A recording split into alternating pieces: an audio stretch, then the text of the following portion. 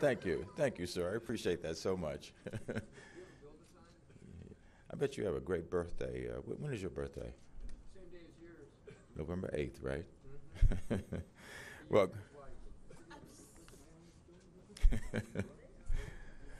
well, good morning, everybody.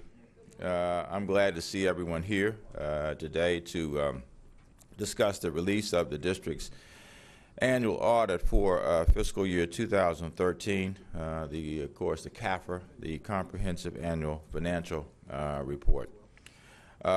Today, I'm excited to announce that at the close of fiscal year 2013, the District of Columbia has achieved a fund balance of $1.75 billion, the highest in the district's history. Taken together with the fact that the district also has the best bond ratings in its history, I think it's safe to say that our finances are now the strongest that they ever have been. With this welcome news, I look forward to leading our contingent, this year's contingent, to Wall Street. And together, Jack, we will pound the table for a rating increase. When I took office, I made restoring fiscal stability to the District of Columbia my top priority. I inherited a general fund balance that had been spent down by the previous administration from $1.5 billion in fiscal year 2007 to $930 million at the end of fiscal year 10, and was budgeted in that fiscal year 11, to plummet to $705.1 million. That is a staggering 53% decline. Overspending by district agencies was rampant across the government, with spending pressures averaging hundreds of millions of dollars annually. And I'm proud that in that first year we were able to not only show a surplus, but we were able to raise enough money to be able to not have to spend down the fund balance as originally budgeted.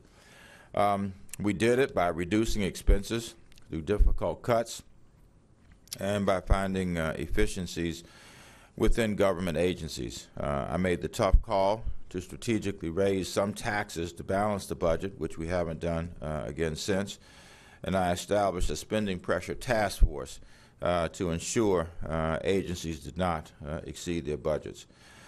These measures have been immensely successful, and I'm proud to announce today the complete turnaround of the district's finances.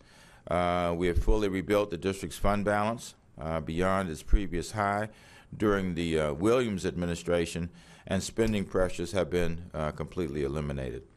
It's incredibly important to understand the fiscal year 2013 surplus of $321 million does not mean that we can go on a spending spree.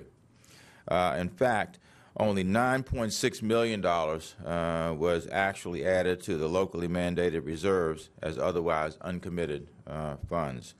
While the increase to the locally mandated reserves was modest this year, it still represents the highest amount of cash on hand in the district's history. Later, our CFO, Jeff DeWitt, will explain the importance of having adequate cash on hand to reduce our short-term borrowing costs. In fact, we borrow trans, which he'll talk about as a way of being able to fill those gaps.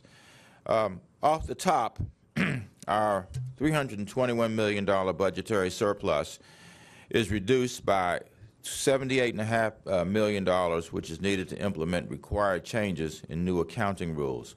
Therefore, the district surplus under GAAP, or generally accepted accounting principles, is only $242 million. Of the $242 million surplus, it's allocated as follows: $99 million will be set aside in the bond escrow fund, which is required by law, so we can continue capital improvements across the district, including the full modernization of our public schools. $96.2 million is carried over from fiscal year 2013 to this fiscal year to cover planned expenses. And $96.3 million is in dedicated non-lapsing funds that are legally required to go to specific purposes like the Anacostia River cleanup. In fact, it's just a whole host of funds that are laid out, most of them relatively small, but they are for dedicated purposes, and we obviously are obligated to be able to keep those in place. Thus, after the necessary mandated accounting adjustments, placing portions of the surplus in funds legally required for special purposes, and setting aside funds to be spent in the current fiscal year, we are left with only $9.6 million in otherwise uncommitted surplus, which is transferred by law to the district's locally mandated reserves. While this is a day to celebrate, I want to quickly explain why it is important to not get complacent, but instead continue to be financially responsible. The importance of having an adequate fund balance was never more evident than during the recent federal government shutdown. During that period, working with lots of folks around here, I declared all D.C. personnel essential and continued vital city services to district residents in an uninterrupted fashion. This would not have been possible if the district did not have adequate reserves to draw upon, and that's because we could not tap into our budget, and therefore we filled the gap with the reserves that we had amassed over a period of time and covered the 16 days of the shutdown with our reserves, replacing those funds with the budget dollars once we could access our dollars. Maintaining a strong fund balance and a 12% debt cap also allows the district to continue to achieve higher bond ratings. With the recent upgrade by Standard & Poor, all of our ratings are now in the AA category in our general obligation bonds. Bond ratings are important because higher ratings lower the district's borrowing costs, so less money is needed for interest payments and more money can be used to deliver services or to provide tax relief. I also want to make another exciting announcement today. I'm joining with Council Chairman Phil Mendelson and with Ward 5 Council Member Kenyon McDuffie to announce that we have worked out an agreement on how we will apportion funds once the service accounts reach the recommended level of 2 months cash on hand. This language will be included in the Budget Support Act that I will submit to the Council along with my fiscal year 2015 budget. First and foremost, we're making a historic commitment to affordable housing by dedicating 50% of uncommitted surpluses beyond the recommended levels to the Housing Production Trust Fund. This funding stream will allow me to complete my pledge to create or preserve 10,000 new units of affordable housing, and maybe we'll be able to do even more by 2020. Secondly, we will dedicate 25% of the future surpluses to increasing our D.C. Retiree Health Benefits Fund, which is referred to as the Other Post-Employment Benefits Fund. That will allow us to get to having a full 100% of funding of our benefits. We're in pretty good shape now, but we can do even better than where we are at this point. And then finally, 25% of surpluses will be used to reduce debt by shifting from borrowed funds for capital projects to pay-as-you-go funds, capital funds. While it may take a couple more years before the district reaches the recommended levels of cash on hand, this structure will put in place a fiscally responsible plan for future surpluses. And I'm sure Chairman Mendelson and Councilmember McDuffie will both want to add their own comments to how it is that we're going to be able to move forward on this as they speak later. I'd like to thank our CFO, Jeff DeWitt, who is still brand new to the District of Columbia. I also want to thank Dr. Nat Gandhi, a man who I worked with the entire time I've been here. He worked for 13 years as the CFO to the District of Columbia and just did an extraordinary job, in my opinion. While I'm glad to see Jeff come, I think we got a great CFO in him. I don't mind saying I hated to see Dr. Gandhi go. He is a great professional, and he's somebody who I like immensely. And I already told him that as soon as he rests up, we're going to find a way to keep him involved in the District of Columbia, continuing to help us. I'd also like to thank the Office of the Inspector General, led by Charles Willoughby, Ron King, the chair of the CAFR committee, and the independent audit team at KPMG. And finally, I'd like to thank my own budget team, including our city administrator, Alan Liu, our chief of staff, Chris Murphy, and our excellent budget director, budget and finance director, Eric Goulet, who really has done just an exceptional job. Eric, thank you very much for the work that you've done. It's a delight to be able to work with you every day. So I would ask all of you to stand, those of you who are here, and be recognized.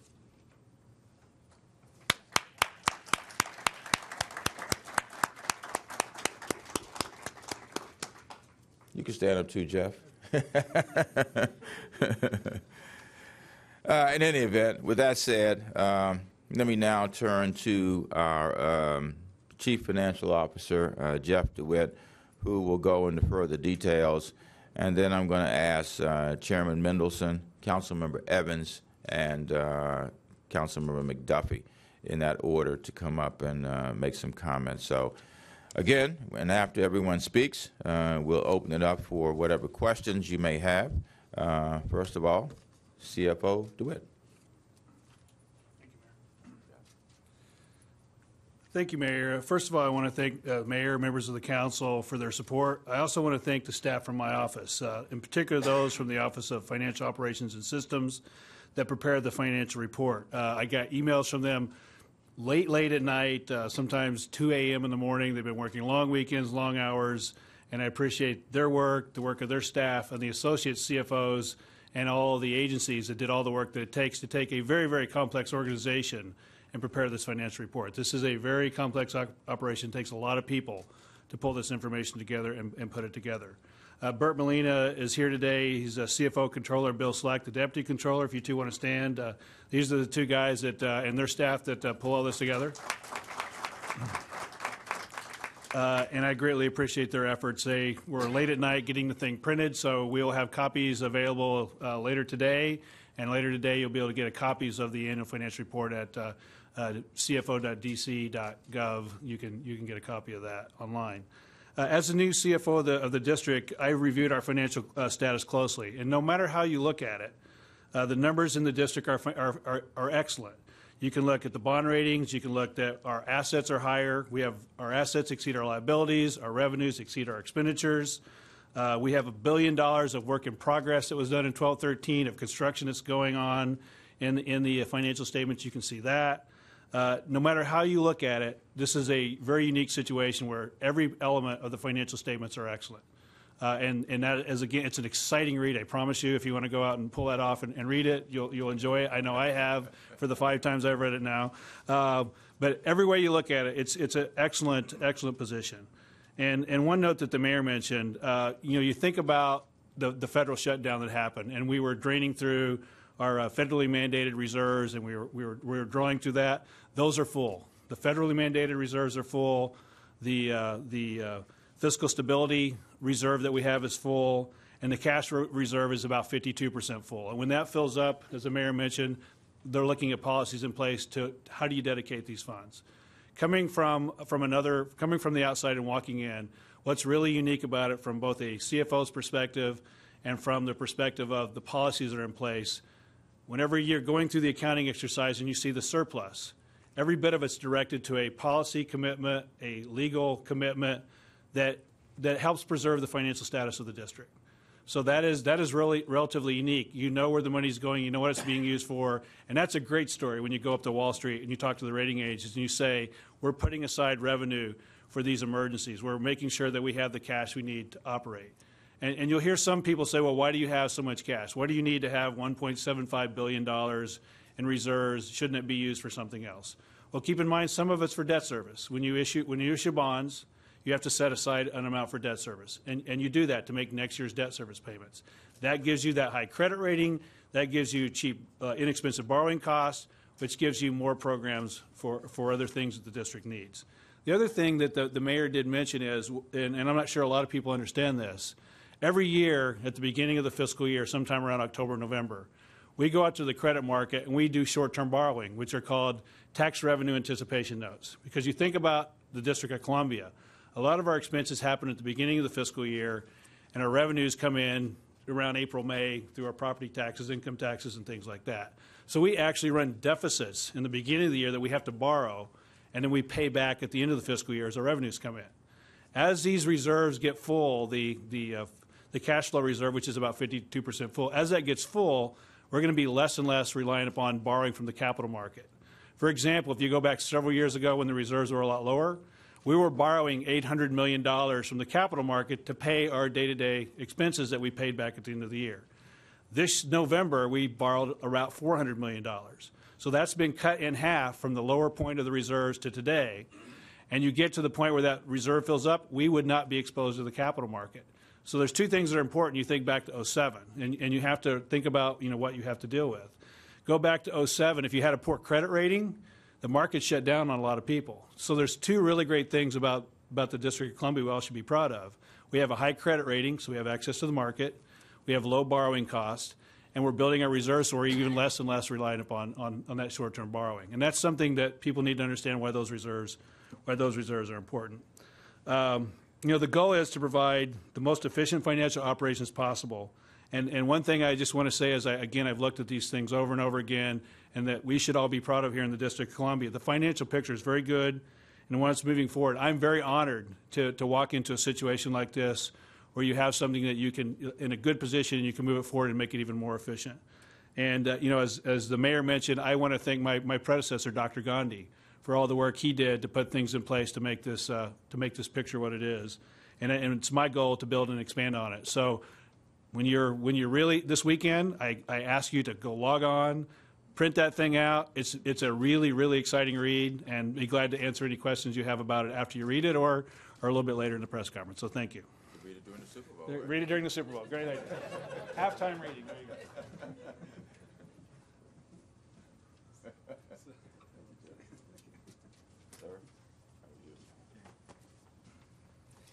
I'm not sure what to say about our enthusiastic chief financial officer who's read it 5 times and is recommending it for Super Bowl reading. But I guess that's what happens when you've been on the job for 672 hours, I believe, since January 3rd. I do want to thank Jeff DeWitt, our chief financial officer, and also join with the mayor and Jeff in acknowledging Nat Gandhi. This really is the last, what do I want to say, the last statement from his tenure, because as we know, Nat left the government at the end of calendar year 2013, but this report is through September 30th, 2013, so this is his doing, and I want to thank him for that and the many years of leadership, financial stewardship for the district. This really is good news, as the others have said, and it's a clean audit. Even though it is a clean audit, the council will have hearings on what I expect will be a few significant deficiencies, I think that's the term, which are issues that the auditor identifies with some of the operations, not so substantial that they are considered, material weaknesses, not that, and in fact it's been a number of years since we've had any of those. The audit really is an insight into the operations of our government, and that's a good thing, and the council is going to take advantage of that to look closely at where there are areas that the auditor has identified where we can do better.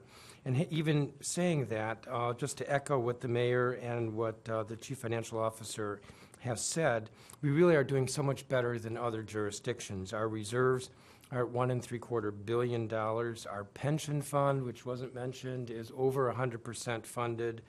Our other post-employment benefits fund is, I believe, the second or third best funded in the country, even though I've been making a number of statements about how we have to improve the funding in that. And I appreciate working with the mayor and my colleagues in ensuring that we improve the funding ratio for that. But it still is among the best in the country. Our revenue growth is very healthy. So there really is good news here, even though, as I said, this is an opportunity to examine more closely where we can make some improvements, because we're never going to be perfect, but we can always continue to strive in that direction. One other point that I want to make that has already been said is that even though it's a $323 million surplus, it's all spoken for.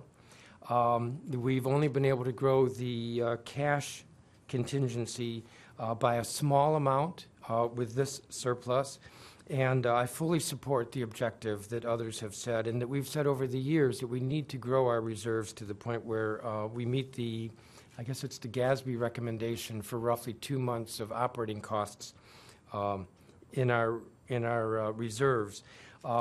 As the chairman of the council, of course, I'm only one of 13, but I will not support using our reserves for operating expenditures. We need to build the reserves because of the many advantages from doing that. And I believe that as we look at the many needs that the mayor and the council have identified and that we struggle to fund, that we can fund those needs by continuing to look at our operating revenues, to find relief within our revenues, and to be able to improve the delivery of social programs within our revenues and not be looking to the reserves or looking to tax increases. So this really is a very good picture for the district with still a lot more work to go. Thank you all.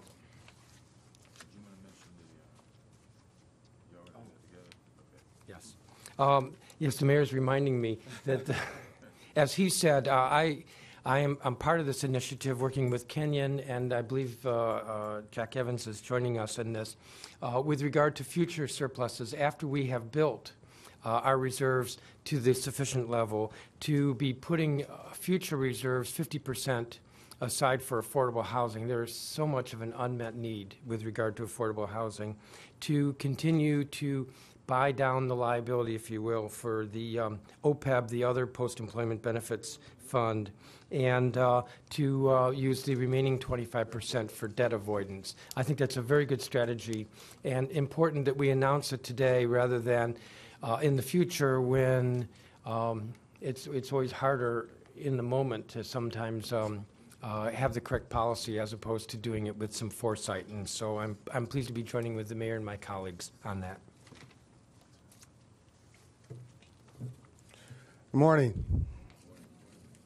Goodness gracious. Good morning. I thought this was a good occasion to be here this morning.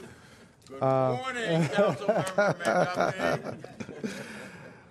I'm excited to be here. I don't know about you all, but I'm excited to be here this morning to join Chairman Mendelson, Mayor Gray, Councilmember Evans, to announce the agreement that we've got and how we spend the undedicated surplus funds.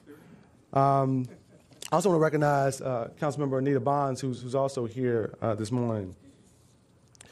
The district has seen, I think, a tremendous amount of progress over the last few years, and I'm pleased to be a part of that. I was just chatting with the mayor, and you can look at how we continue to attract thousands of people here to the city. I think it's still 1,100 net new residents coming to the city per month. Educational outcomes are improving.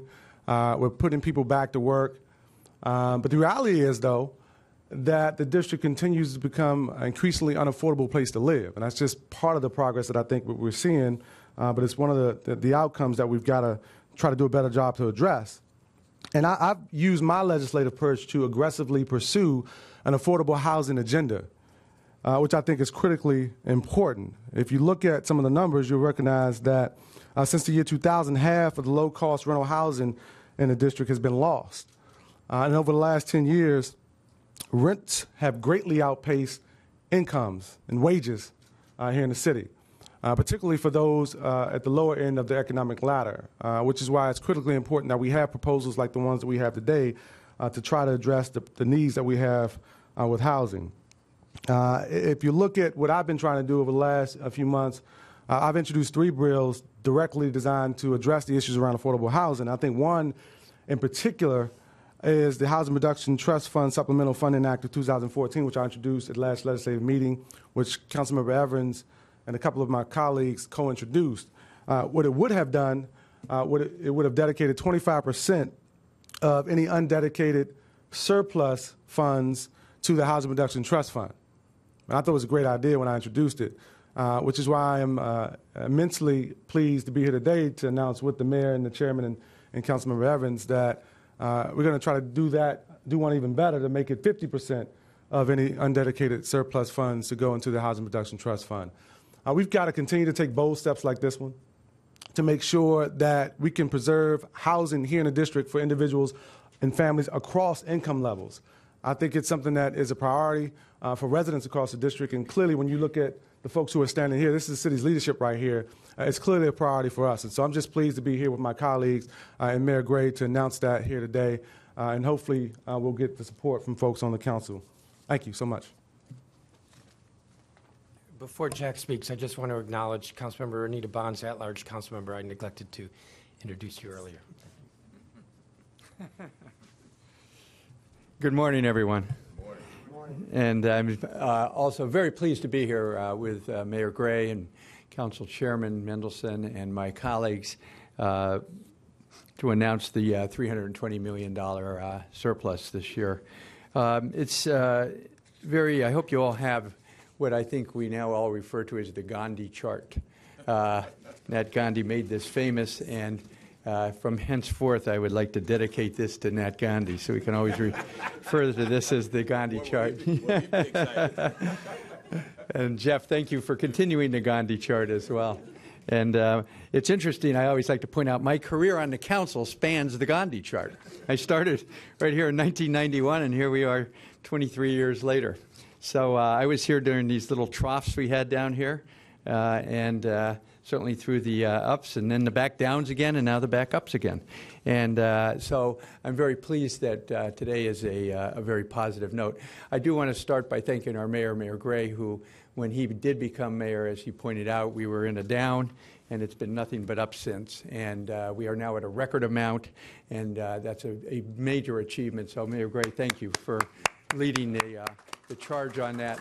And of course, Dr. Gandhi's been thanked, and I want to continue to thank Dr. Gandhi for his efforts, and Jeff DeWitt, our new CFO. I'm very excited with your presence here now. We've had a number of discussions. I believe our finances are in very, very good hands. And so as we move forward here, again, we are living in what is the most dynamic city in America today. On a financial side, with $1.75 billion in the bank, 16, now 17 balanced budgets in a row, no unfunded pension liability. I mean, what more could you ask for?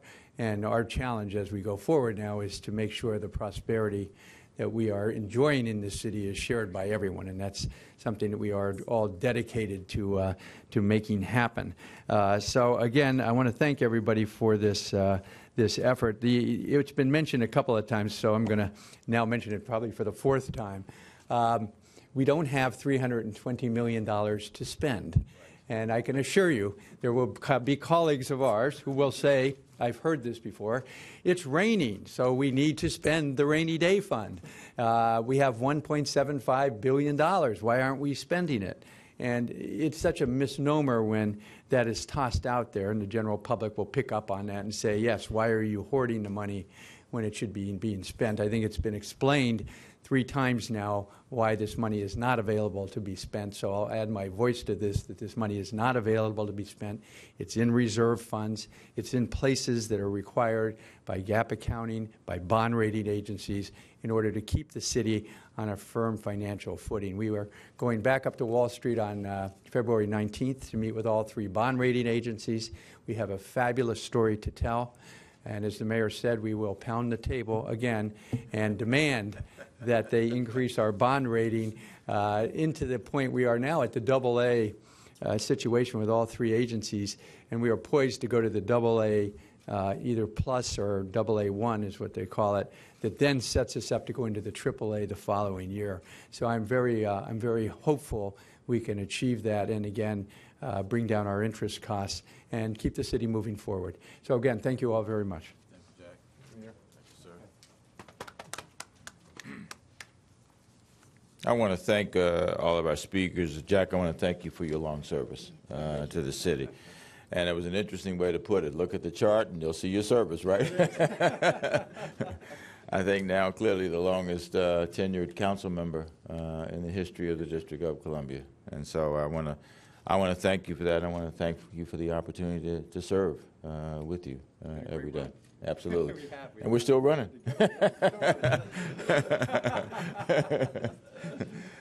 Anyway, Jeff, if you want to come on back up, we'll be happy to entertain any questions that you all may have.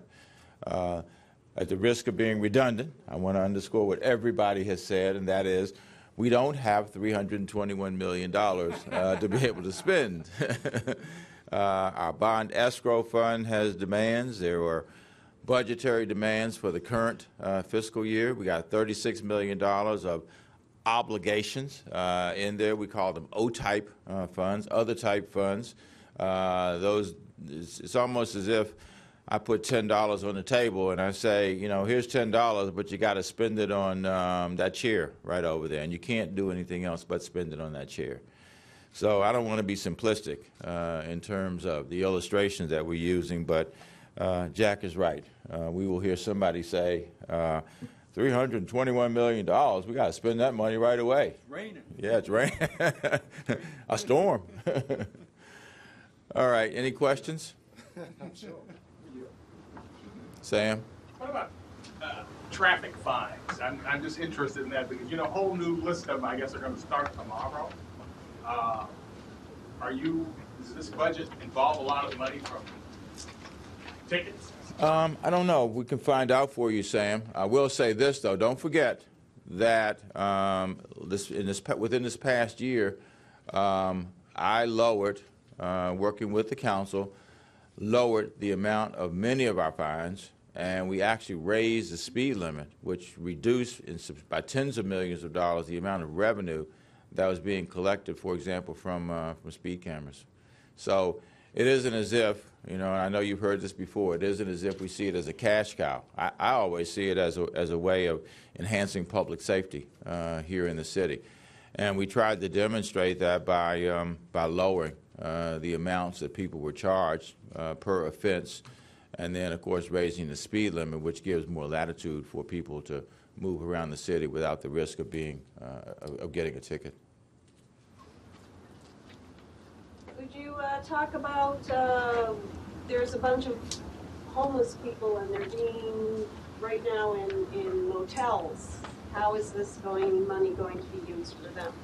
Well, we've made it clear that, you know, we are continuing to support affordable housing, which I think is one of the answers to this. We're creating more housing.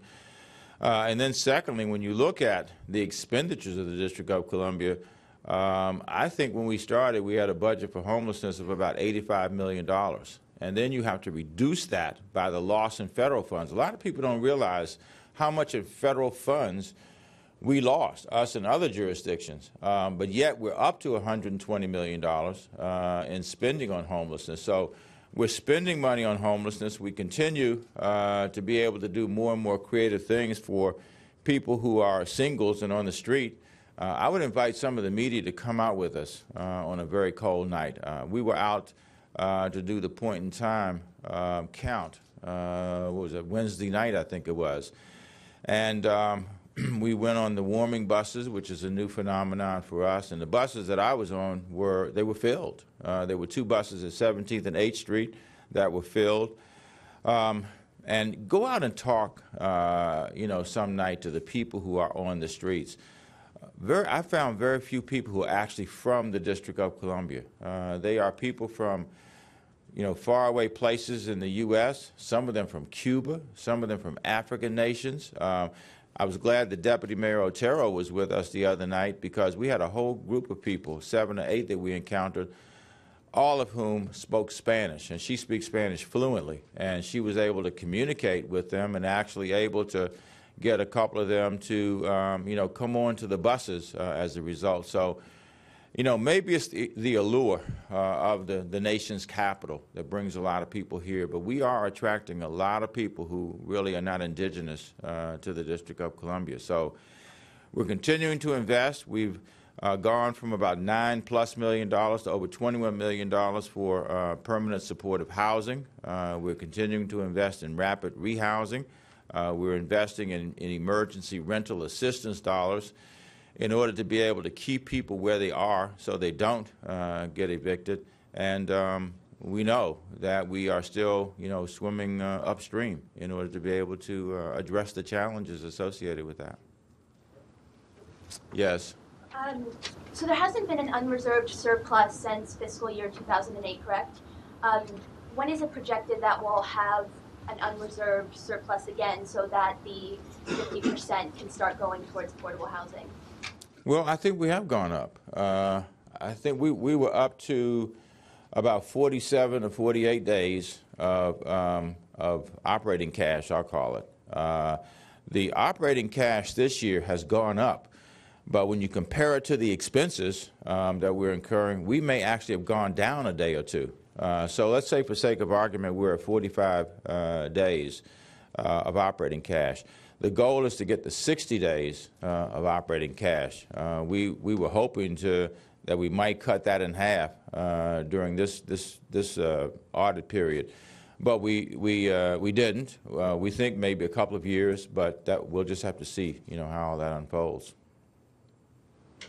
Yes, Aaron. Does the trajectory that the city seems to be on now for the past few years suggest that in the next budget there'd be any talk of a tax decrease of the tax cut? It could be.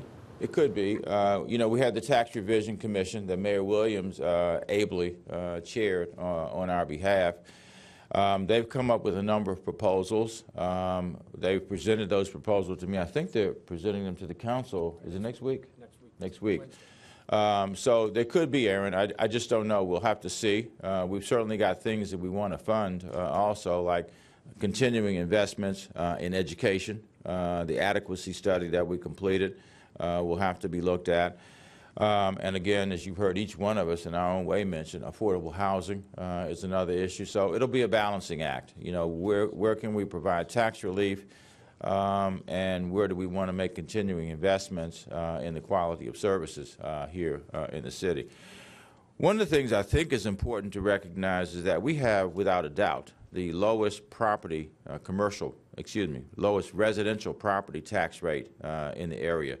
85 cents per $100 of assessed value, which I think the closest one is, I don't know, Montgomery County with, is it Montgomery County? Arlington, okay. How much does it feel? It's over $1. Yeah. Okay. Yeah, it isn't even close. So I'm not sure we get a lot from that, but there's some other areas that we can look at also in terms of potential tax relief. But at the end of the day, not to make this simpler than what it is, it will be a balancing act, and that is how much should we continue to invest in services and in improving services for people in the city, and hopefully helping people who, who otherwise might be priced out of the city to be able to stay in the city versus tax relief. And that's the balancing act that we will continue to engage in. All right. Thank you all very much.